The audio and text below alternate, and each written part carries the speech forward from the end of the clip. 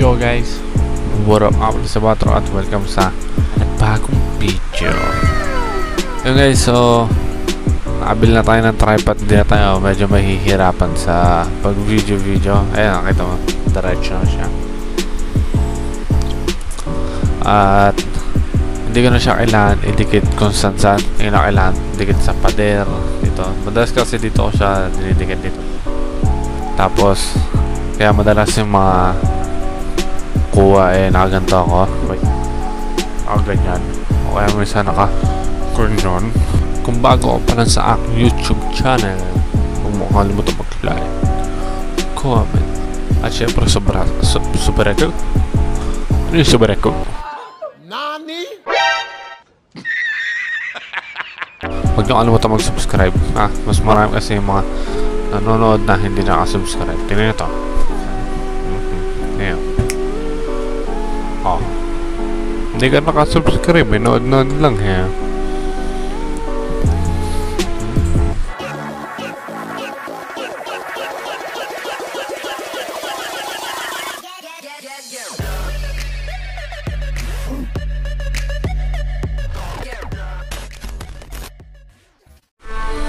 Okay guys, ngayon nandito na tayo kung saan napatayin na natin.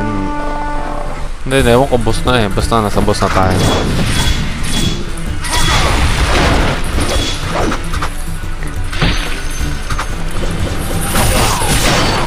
Medyo marami ang kalaban na sa lubong sa ating ngayon. Dahil nasa boss na tayo at marami ng kalaban. Oh, dodge brother. Medyo marami at isa-isayin muna natin. Unahin natin yung mga archer at napakarami nila mga ano sila.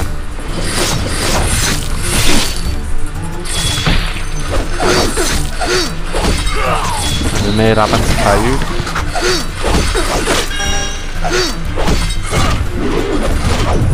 Wow, gamit puta, dalawa pa ata. Ayun, dalawa pa.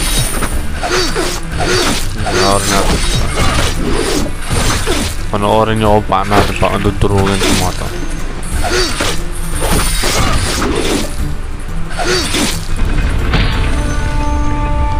Oh, sosyal. May elevator. Sosyal.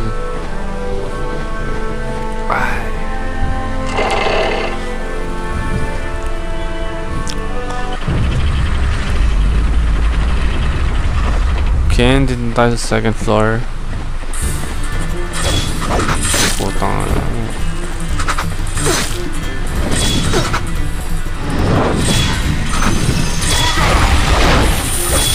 okay, dami natin hilingan.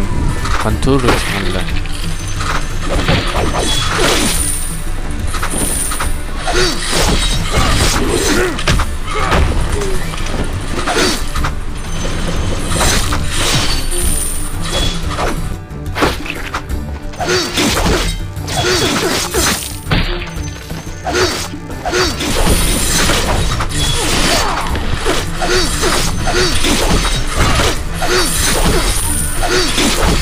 Isipod. Yan.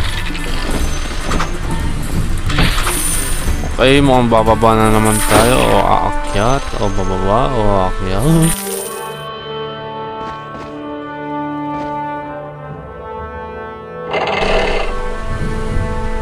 Sabi na sa architect na nakaisip na ito. Ang galing mo. Ang galing ha. Tali naman ha. Masabi lang na may elevator Oo. How dare you trample all over royal authority? Magni. Okay guys, konting ano lang no. You can't stop me. Si Magni ay anak ni Thor sa Norse mythology. At meron siyang kapatid na nagngangalang Lodi. Pero syempre dito iba to hindi natin alam. Based lang naman siya sa Norse mythology. Hindi naman talaga Norse.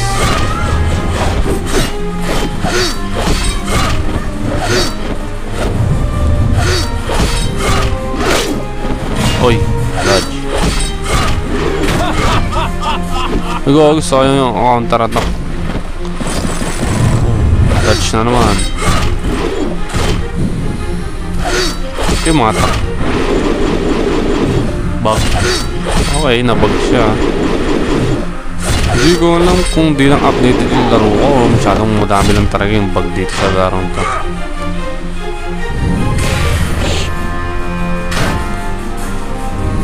Swipe, swipe, swipe.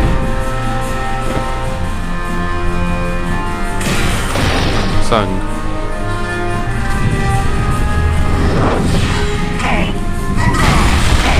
Pusrada. Counter pala. Ah, nababat ko ah.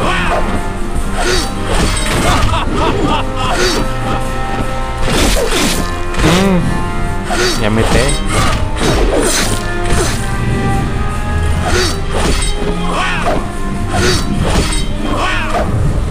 Okay, dodge.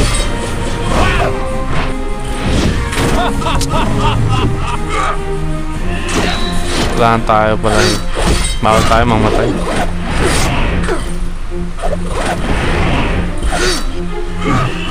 Oh, dodge.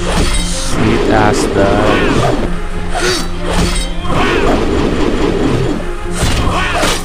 Ano malapit na.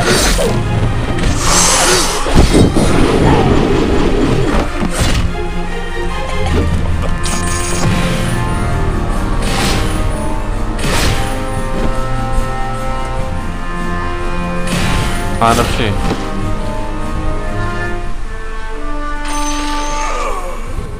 It is not over. I can still... No, Magni. There is nothing you can do. There is nothing you can defend. Masyado ng galit siya. You are too weak. So what? Even though his body had been pierced and his soul was about to descend into hell, Magni still lifted his head with tremendous effort. So what, Chaos? Even if I die, I have something that I defended with everything I have. But you are but a damned soul who has lost everything. Even the bloody visor cannot hide Magni's resolute gaze. To him, there was no higher cause than defending the throne. To die before the throne was his destiny. Like he said, all you want is vengeance.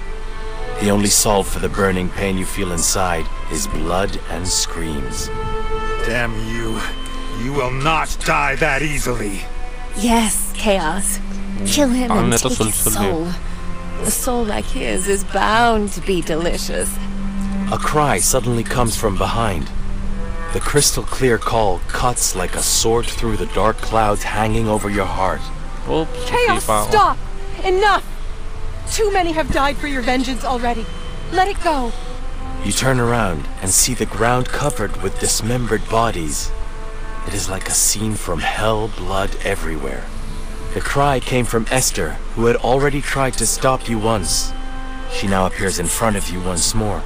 Like you, all of these people had something they were willing to die to defend. Like you, they chose to fight instead of running, even if it meant death and being separated from their families. This is the humanity that you treasured and hid away deep inside. Now, it is blinded by revenge. Come to your senses, Chaos. This is true greatness.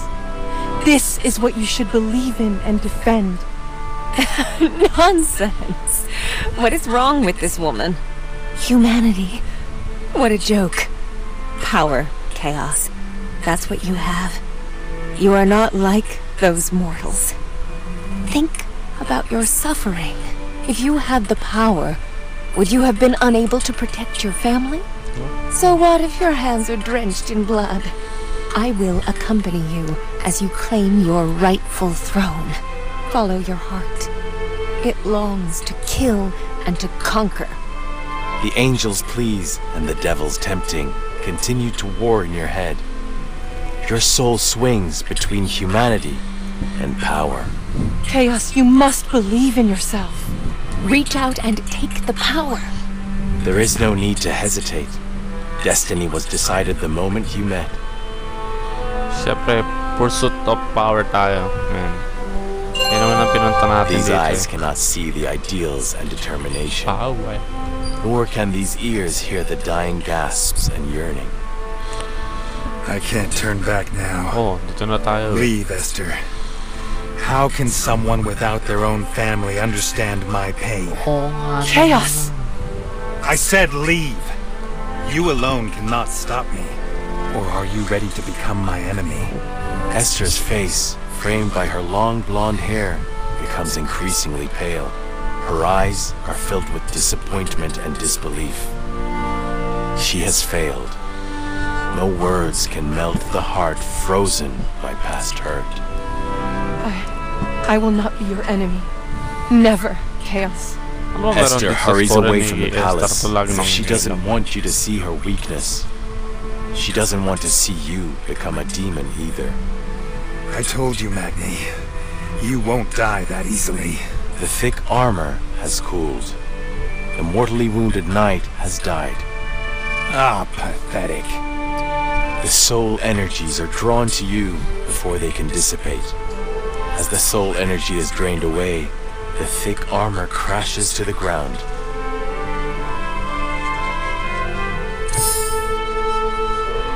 Oh, new powers tayo. You've become stronger, kid. Not bad. Not enough. There's still one left. Something heavy falls over, and a muffled grunt of pain can be heard from behind the throne. Ayan. You lick your lips and walk around to the back of the wide throne with a sadistic grin. Parang The ginaba. obese king is trembling on all fours. Sensing murderous intent, he turns around. Help! Help me! Please, don't kill Kamukha me. ko. Don't kill me! Forgive me! Yes, it was all Magni's doing! I know nothing about it! You say nothing. You just stare at the king trembling in fear in front of you. The king seems to find hope in your silence. He crawls over and clutches at your legs. Let me go! Let me go! I can give you everything you want! Yes! A noble title! Hindi ko My kailangan yan. captaincy! They're all yours!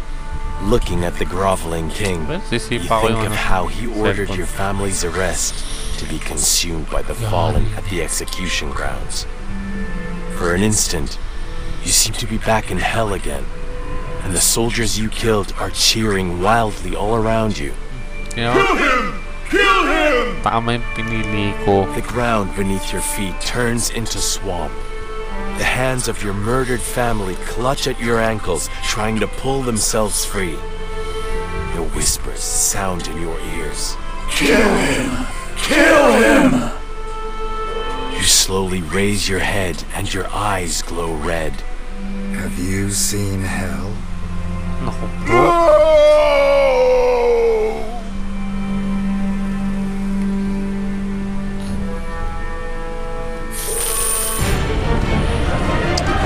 Okay, let's keep a 𝐃𝐎𝐶 na si King.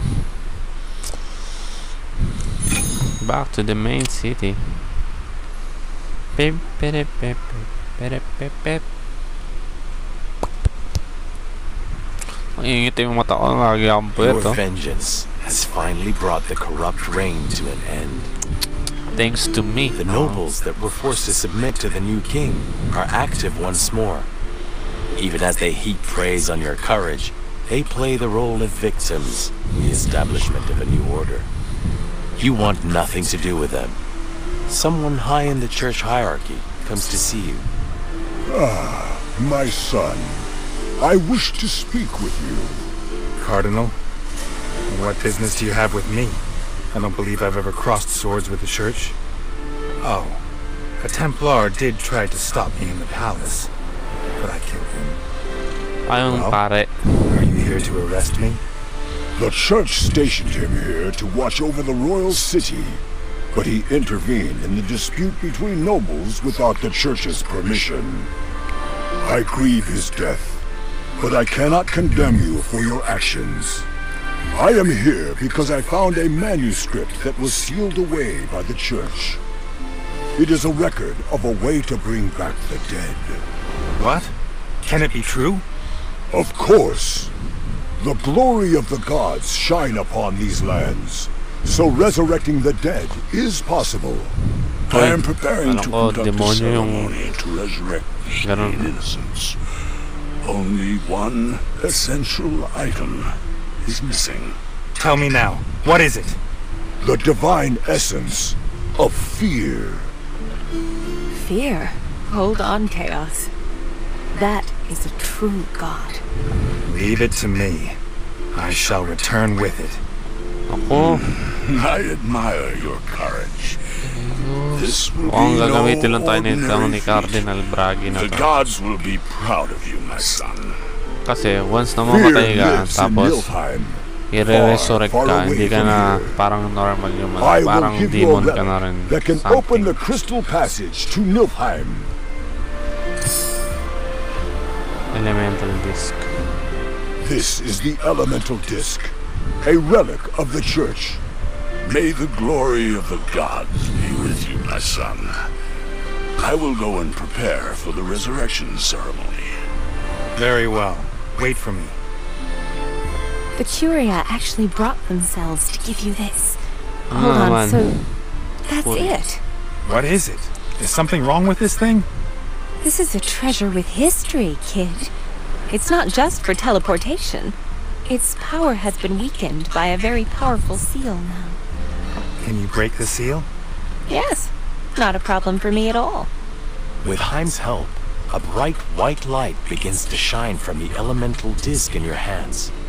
What is this? I have broken the seal. Now, the gems must be placed within it to release its power. Let's give it a try. Okay. Elemental disc. Oh, may fire attack na ako. Like this, and like this, you can now use the power of the elemental disc. Activate the teleportation crystal in the center. Then, 𝐼𝐀𝐄𝐒's voice is becoming weaker and intermittent and difficult to hear. Are you all right? yes, it just took a lot of energy. Need to rest. Good work.